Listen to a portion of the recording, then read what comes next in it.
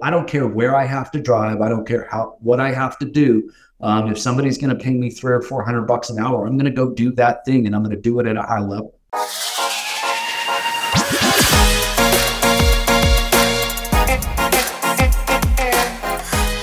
Hello, welcome to episode 169 of the Smart Agents Podcast. As always, my name is Michael Walter, and I'll be your host.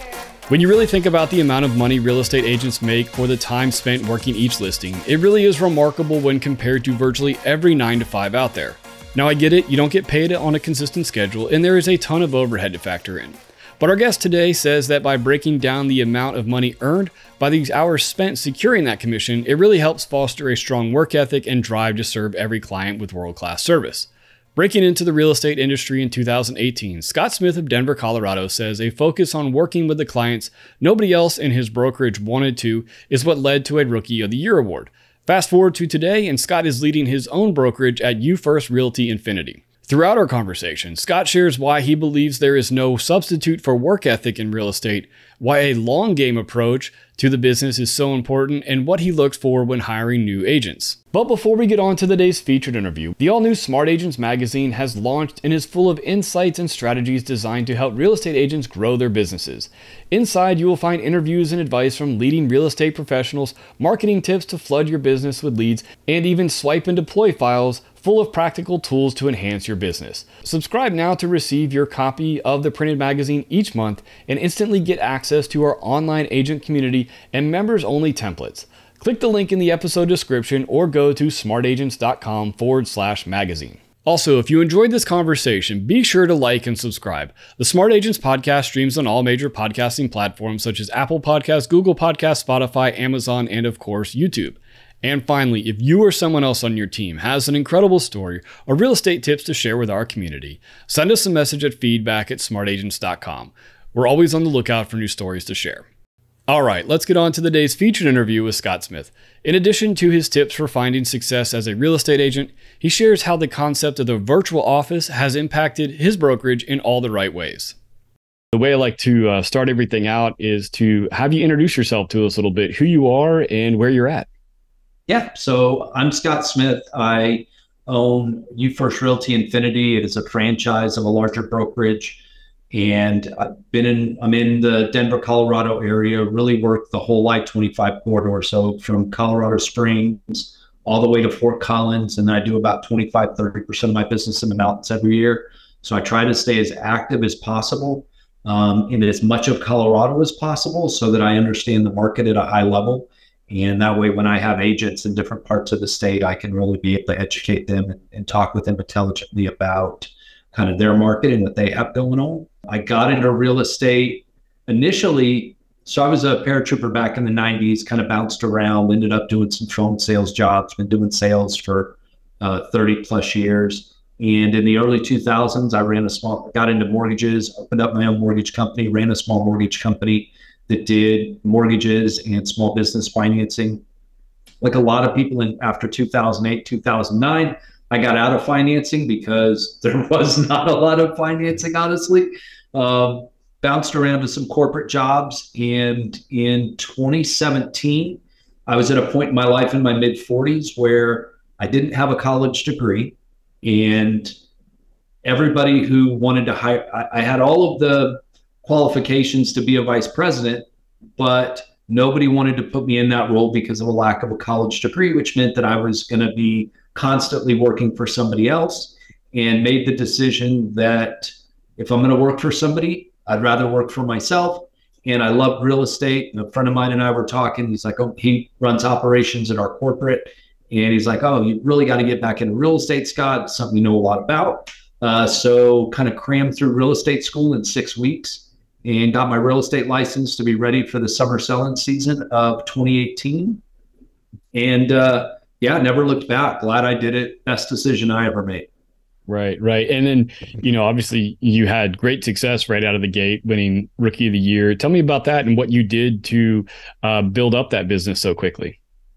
Yeah, so interestingly enough, I I did all of my work off other people's no's. So I went to, first of all, the first thing I did before I ever even was done with real estate school is I went through all of my social media. And I'm 50, so social media to me is Facebook, right? Like I don't do Snapchat or Instagram. I mean, I have those things now, but back then didn't really operate in those worlds.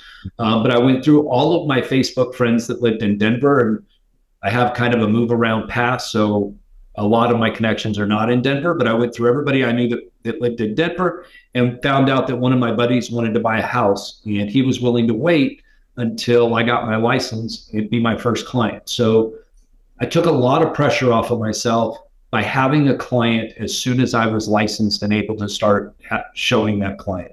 And I think that's really important for new agents is you can find your first client before you even need your first client. And it takes all of that selling pressure off of you because a lot of agents, they go 6 months, a year in this business without closing a deal. And to me, that's like the worst thing you could ever possibly do. Like who wants to do a job for a year before you ever see a success? So I recommend going through your sphere and finding that first client through some connection. Somebody knows somebody who's going to buy or sell. So do that right up front. So I had that first deal in my pocket as soon as I got my license. And then I made sure I went through on Facebook and made sure that every single person I knew that I was a real estate agent. There's 40,000 of us in Colorado, 20,000 that are active and probably 5,000 that are really good. So everybody knows somebody here that's in real estate. And I made sure that everybody knew that this is what I did and they could trust me. And just because of my background, people know that, I'm pretty intelligent when it comes to this subject. So it really gave me an in that maybe everybody doesn't have, but I was able to gather some clients that way. And then I went to the brokerage and I said, hey, look, are there clients that the brokerage has that other agents just don't want to work with?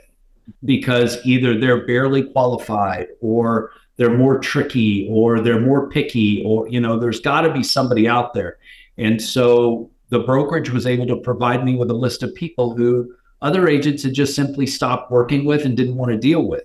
And I turned a lot of those into deals. So I closed 9 deals in my first 9 months. I closed 17 deals in my first full year in real estate. And then I averaged over 30 deals a year since then. So it really does. I mean, I closed 22 deals this year and I'm running a brokerage full time. So, and a lot of that comes from referrals from past clients. So it's really important to get your name out there. It's really important to go to your leadership and say, hey, look, I know that there are people that other people have given up on, and I would like to work with them because I feel like I can turn some of those no's into yeses.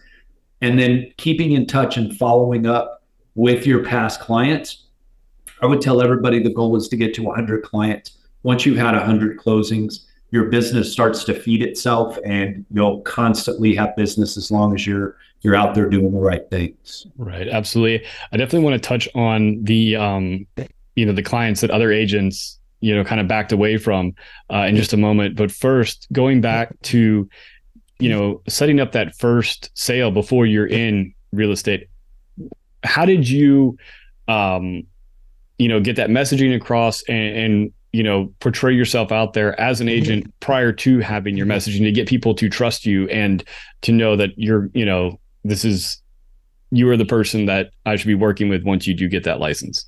Yeah. So trust isn't built overnight. What I will tell you is that the people I was reaching out to already trusted me because they've known me for long periods of time. That's the benefit of working with your sphere. I hear a lot of agents say, I don't want to work with friends and family because it's too complicated. I would tell you you're doing it wrong. A lot of the reasons that newer agents don't have that relationship with friends or family is that from their end, they don't treat that client the same way they would treat any other client. They take shortcuts. They don't provide them the same level of service. They assume that because that friend or family is a friend or family member that, Uncle Carl's going to use them no matter what. And I think once that person starts to see you provide them a high level of service, and I would argue probably even a higher level of service that you would show a stranger, then they start to take you seriously. And that was the great thing about Jeff. is I started sending him homes before I was ever licensed. I started getting to know what he liked. We had a lot of conversations about what he wanted, where he wanted to be, and he knew that even though I was going to be newer in the industry and I might even make mistakes, that he was willing to work with me because I was already bought into getting him what he wanted, and that I was going to go out of my way to make sure that at the end of the day, he got the best deal. Right. Absolutely. I think what you said there about, treating your friends and family, with an even higher degree of service, I think is really smart and really a great way to start building up that referral business and that referral cycle pretty quickly. Yeah, no, absolutely. And we all look, if you're in real estate, you're going to have somebody you know and love use somebody else. And it's very, very frustrating. And I get that. But nobody owes us their business. We have to earn it every single day. And I had a client about a year ago, a good friend of mine who he was going to use his cousin. And he said, "Hey, I'd like you and my cousin to work together and then just split the deal." And I said, "Hey, look, I'm I'm just not willing to do that. I provide my clients with a high level of service. I know how that's going to look. I'm going to do all the work. I'm going to split the deal with your cousin. And it's just not going to work out. If you want to use your cousin, you're more than welcome to. If you want to use me, I'm absolutely here for you." But then what I did was I continued to send him homes and I continued to engage with him about real estate. And then it became very obvious to him who the right person to use was, because again, his cousin was just kind of assuming that he was going to go with her and never did any of the things required of a real estate agent to earn business. And I just kept being a great real estate agent. And at the end of the day, I helped him buy a home. And so it is extremely important that if you want to earn people's business, that you do the things that are necessary to earn their business every single day. And if you drop the ball, be honest and be like, "Hey, you know what? You slipped my mind for a second, but I'm back in this thing," and pick that ball up and run with it. And that's the great thing about real estate is you're going to drop balls all the time. They are very easily picked back up. Yeah, absolutely. Switching back to those clients within the brokerage that, other agents just, maybe had enough of, just didn't want to work with anymore, were kind of difficult. When you made contact with those clients, what was your message to those folks that maybe, I'd imagine some of them probably didn't have a great taste in their mouth with the last agents they worked with if things kind of fell apart? Yeah, absolutely. I mean, I just reached out to them and said, "Hey, I know you've been looking to buy a house. I know it's been a little bit of a struggle, but I'm your guy and we're going to make this happen. I don't quit on anybody if you don't quit on me. And when you try to quit on me, I'm not going to let you. So let's get out and look at homes and so I took them out and showed them homes, even though they weren't pre-qualified. Some of them needed credit work. Some of them needed income work. But I built that relationship. And I know you will hear in this industry quite often, never show a client who's not pre-qualified. I would say that is the most foolish decision you can make. And I'm not telling you to go out and show somebody dozens of times who lives in their mom's basement and doesn't have a job. But I'm telling you that if somebody has a willingness to buy a house, get to know that person and get to know what their opportunities are and where their roadblocks are. Because even if somebody has bad credit, that can be overcome in a much shorter time than you think with a good lender and somebody who understands credit repair.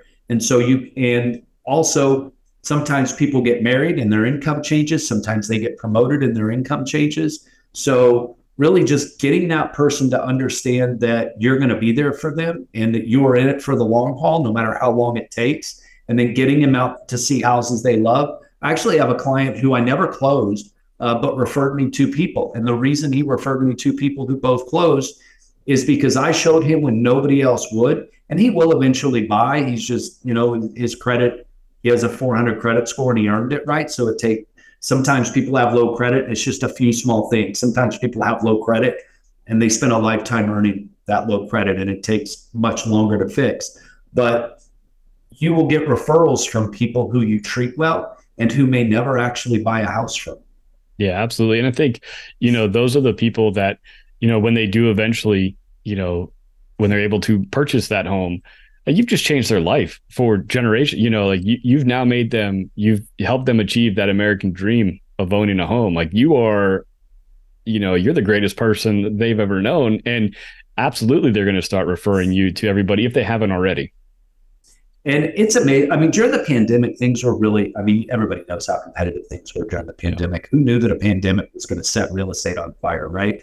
I had a client who, over a few month period, I wrote 30 offers for. They were barely able to qualify for a house, had no cash. I will tell you that holiday weekends are great weekends to take folks like that out shopping because they're less competitive. We took them out, I can't remember what holiday it was. We took them out over a holiday weekend. We're able to get them under contract on a great house. And, people are like, wow, you wrote 30 offers for that person. Didn't that feel like a waste of time? And no, it does not feel like a waste of time. We get paid really well for what we do. I look at, if my activities are making over $100 an hour, I'm making more money than most people. And typically, if you look at the amount of time you put into a real estate deal, maybe you put in 24 hours in total on a complicated deal between showing and contracts and negotiations and all of that. Typically, it's around probably 5 or 6, honestly. But even if you put in 24 and you're making $15,000, $10,000, you're making $300-400 an hour. And so I don't care where I have to drive. I don't care what I have to do. If somebody's going to pay me $300 or $400 an hour, I'm going to go do that thing, and I'm going to do it at a high level. Right. Was that a perspective that you had like right out of the gate when you came in to real estate? Because I think that's one of those things that it would be. I don't think I've ever had anybody break it down like that for me, like how much you actually make in an hour. And when you really think about it, it is like, I'm making so much more money than 99% of their professions and the careers out there. My second deal was a $40,000 dog shit piece of land. I don't know if I can say that piece of land that, former paratrooper. I'm surprised that's the first time I've cussed on this podcast, but I would have never told Jose to buy that piece of land. I would have talked him out of it. And maybe I think I made probably $1,500 when it closed. But what did I do for that $1,500? I took my daughter into the mountains, drove around the mountains for maybe 2 hours, had a great day with my daughter, had a fun time with Jose, came back down, spent maybe an hour, writing a contract because it was newer to me at that time, and sat around for 45 days waiting for it to close. So I was probably in that deal for 3 hours. People are like, oh my gosh, why would you do all that work for a piece of land? And again, I'm like, who wouldn't do that? Like, I know people that work 10, 15, 20 days to make $1,500. And I made it in basically less than 3-4 hours. So of course I'm going to do that deal. I'm a very busy person, and I would still do that deal today. And is that perspective when you are working with agents that you bring on to your team, is that something that you try to instill in people and, really get them to understand the work? Yes, it is. And I will tell you, that is an instinct that if you don't come with, it is very difficult to ensure. So, for instance, when I was newer in the business, I did work with our in-house ISA team. And that ISA team, instead of making 75% of the commission, I made 40% of the commission. And I dealt with a lot of agents that said, Scott, I would never do that business for 40%, right? And the problem with their mindset is they're looking at it as an exchange of 75% to 40%. And that's not how I viewed it. I viewed it as, I'm going to do all the business I can at 75%, and I'm going to do all the business I can at 40%. And I still get referrals to or people that come back to me today who I closed at 40%, who now, because I own my own brokerage, I get paid 100% on, right? And so it wasn't an exchange of 75 for 40. It actually turned out to be an exchange for 40 plus 100. So it is a very difficult mindset to teach if you don't come that way. Some people are very focused on looking at things in a small box. And I will tell you, things don't come in small boxes. You have to look at big picture stuff. How's this going to play out over time? not how is this going to play out in this particular closing, because this is a units business. And the more units you do, the more money you make. And so I would much rather do 37 units than 12 units, because that's now 37 people that are going to refer me business that I'm going to go back to, and that are going to buy and sell and buy again, that are going to talk, that give me reach across time that will allow me to grow my business. By having a mindset like that, has that helped you in, to push through, and to, whether it was, having to do all of the showings, or maybe it was sitting there for a few hours, doing the cold calling when that's maybe not something you want to do, but to push through and be determined to do all of those things that eventually will generate revenue? Yeah, absolutely. I will tell you. So I think it was 2020. So pandemic was 2020, right? So from January to June of 2020, I did a lot of work. And for all of that work between January and June, I only did about $2 million worth of business, right? So very limited, putting a lot of work, was showing when everybody was like, I never took a day off during the pandemic, but I worked and I prospected. And so through June, I did about $2 million worth of business. From July until December, I did another $11 million worth of business. And it was all because of the work I did in those first 6 months. People think that this is a business where I make a phone call a day, it pays off tomorrow. That's not true. The work you do today pays off in 90 to 120 days typically. And so you have to be able to kind of work for the future. And I don't remember who says it, but if they say, look where you stumbled, not where you fell. It's a pretty famous quote. And if you look in real estate, if you're not doing business today, don't look at what you did yesterday. Look at what you did 3 months ago. And I almost promise you what you weren't doing is prospecting. Yeah.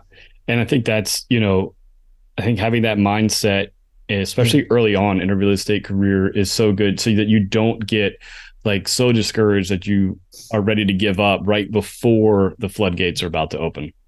Yes, absolutely. Everybody's seen that meme where the guy's chopping through the wall, and the one guy's walking away with his axe, and he's 2 inches away from diamonds. Right. I mean, that's literally the world we live in, which is why so many real estate agents fail, because really 2 reasons, right? Number one, they come in and they're hot to begin with. Mm-hmm. And so because they think they know everything, and then they quit prospecting, and then they go cold and they think the business isn't for them.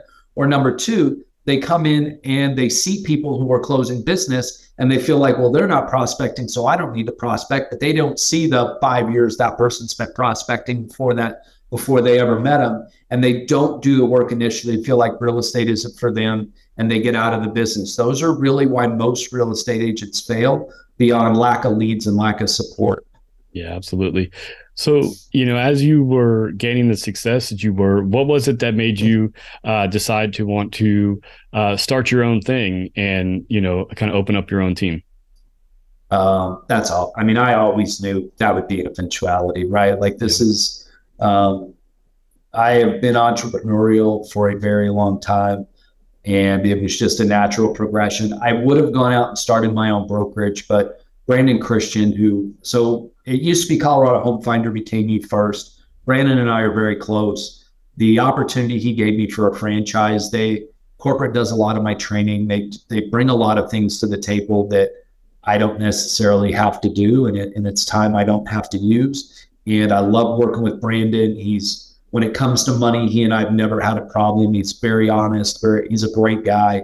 And so I like staying with him, and at the same time, owning my own brokerage. So it's just really a win-win for all of us. Right. So now that now that you own your own brokerage, what are some of the key attributes that you look for in agents, when you're bringing them on? Yeah. I mean, really, it is about somebody who is hungry.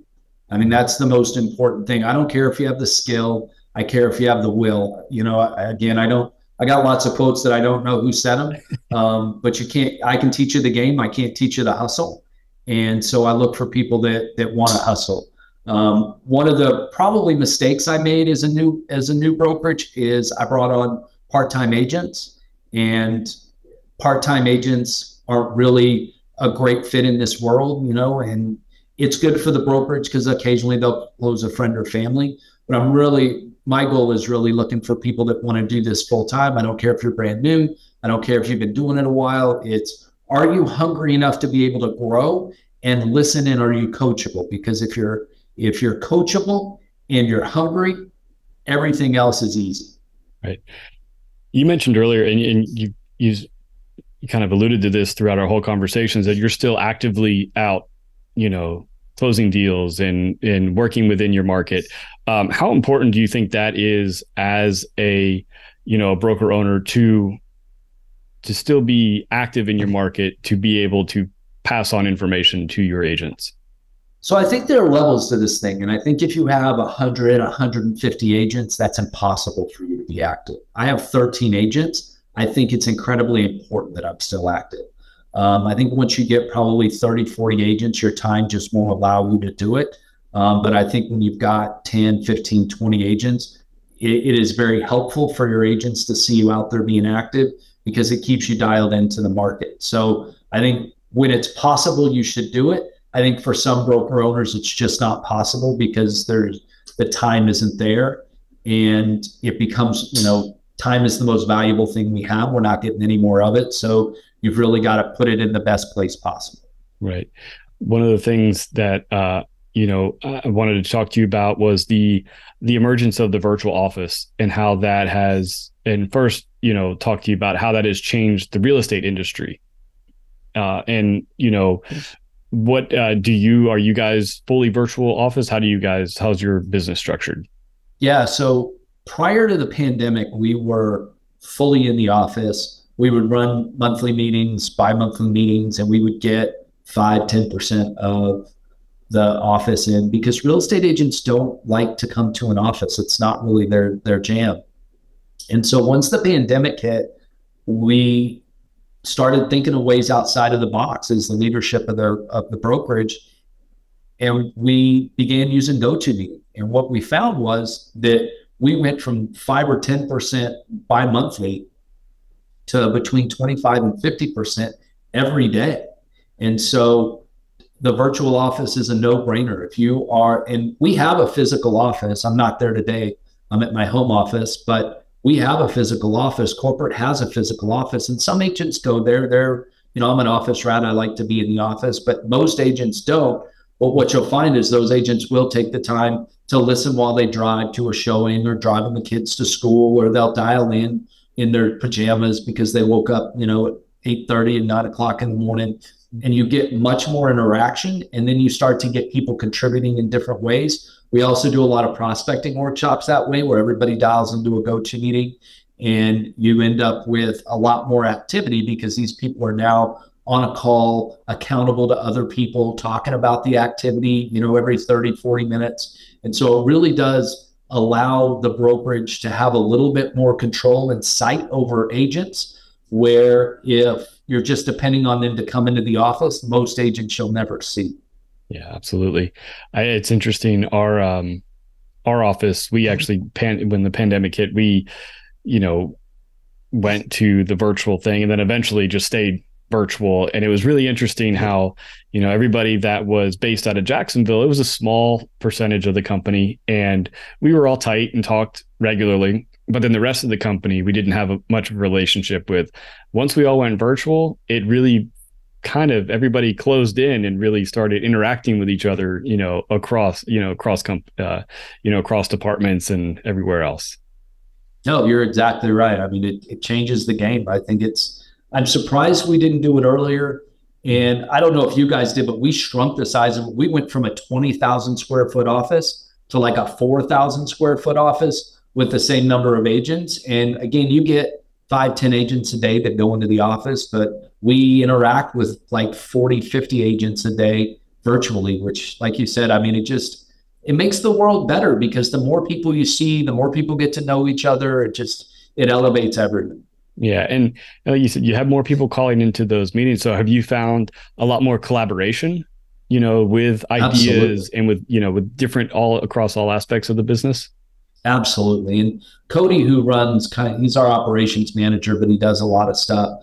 He runs a lot of independent meetings. So we do 9 a.m. meetings kind of morningly, but he also does like a couple of meetings a week where it's like 2, 3 o'clock in the afternoon that ties into a prospecting workshop, talking about just all different aspects of the industry, making sure that people are really dialed into what's going on today, which is why I think we've been ahead of the game with a lot of clauses and a lot of tricks to get people under contract throughout the different markets we've had in the last few years. I think it really keeps you on the edge, and you got to make sure that your agents know what's working and what isn't, because it can be the difference between, them closing a deal and not closing a deal, understanding how to write a contract in the current market and how it's different than it was last month. Yeah. And I think, having that collaboration between agents kind of helps form that bond, and, having agents that you can lean on, whether they're, in your network or just whoever it is that you can, kind of build that business relationship with, is definitely going to help you get through any type of little stumble that you might come across. Yeah, no, absolutely. 100%. And we'll have meetings about specific topics. When the interest rates went up, I mean, we got on and said, hey, look, here's what's going on with interest rates. Let's talk about it. Let's hash it out. Let's come up with some things that we can talk to clients about, that will help you get them through this momentary lapse of them maybe wanting to buy because interest rates are higher. And we start talking about, the cost of waiting and, marrying the house, dating the rate, things you hear regularly, but newer agents would have never heard before. Agents who only close a few deals a year might be out of the loop. So it's good to get everybody on the same page and make sure that people fully understand how to manipulate through a more difficult market than it's been in a few years. Right. Absolutely. The other side of the virtual office I wanted to talk to you about was when it comes to the actual homes that you are either listing for clients or, showing to potential buyers, and how has, that aspect of life changed how you are marketing a home or, showing the attributes of that property?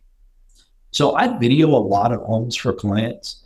One of the things that I tell my clients is, hey, let me be your legs, because there may be 15 homes they want to see. And we know that pictures are professionally taken, right? Like you can catfish the hell out of the house. And so I will tell people, look, shoot me the houses that are questionable and I'll go take video of them. And then it'll pull the coverage back off. The other thing that allows me to do is now I have video of 3 or 4 houses and I can send that out to clients. And because when I'm walking through and talking about a house, very rarely am I like, hey, Carl, I think this kitchen is great for you. I'm talking about the house in a very generic way. That way I can use that video when I get back to the office and send it out to a few clients who that house may be applicable for, or at least in the ballpark of. Because one thing is when people think you're working for them and you're working for them at a time when they're working and not able to work for themselves, that again helps build that trust, helps build the relationship. And it's really easy to tell somebody, hey, look, I was in a house today. I thought this was a great house for you. Really, this kitchen looked amazing and it's kind of exactly what you're looking for. I'm not sure if the area is right. And they're like, oh my gosh, Scott was in a house and thought of me and sent me this picture. Now, all of a sudden, I'm their agent, even if I'm not actually their agent. Yeah, I like that idea of actually, you might be doing something for one specific client, but, having that, the videos or whatever to be able to send out to whoever. So it really does look like you're always working for each individual client. Absolutely. And you got to find ways to separate yourself. Yeah, absolutely. So we are at the time of recording this, we're coming up at the end of the year here. What's the future looking like for your team and kind of going forward? Yeah, I mean, I think it looks good. Everybody's got people in the car right now. Everybody's also had some people who this time of year gets tough. I tell you that it's probably a 10-to-1 call ratio for the summer, right? And that's something we talk about is in the summer, you might have to make 3 calls. Right now, you got to make 30 because people are starting to plan for Thanksgiving. After Thanksgiving comes Christmas, and a lot of agents back off and they think, oh, okay, I'm going to do less activity right now because there's less opportunity. And you need to be doing the exact opposite right now. You need to be doing 10 times the amount of activity, because you still want to be able to close business in November, in December, in January, in February. If you look in real estate, January is a closing desert for a lot of people. Like January sinks a lot of agents. And then things start to turn around kind of mid-February, March. But if you're doing the prospecting now, you'll get deals under contract in December. You'll have closings in January. And you've got to make sure you're set up for at least a closing or two in January, because otherwise it gets really, really tough. Yeah, absolutely. Really appreciate you taking the time to talk with us and share how you've built your business and the way you're training your agents and getting them success. Yeah, no, I appreciate you having me on, Michael. You have a great podcast, and you have the opportunity to bring a lot of people on, and I just say thanks for making me that guy. I want to thank Scott for joining us today, and can easily see why he found such sustainable success. I'm a big believer in serving every client with world-class service, but going even an extra mile for those friends and family that choose to do business with you. So once again, if you think you or someone else on your team has an incredible story or real estate tips to share with our community, send us a message at feedback@smartagents.com. Well, that wraps things up for this episode, but remember, follow the show wherever you listen to podcasts, and make sure to subscribe to the Smart Agents YouTube channel. Again, I'm Michael Walter, and we'll see you on the next episode.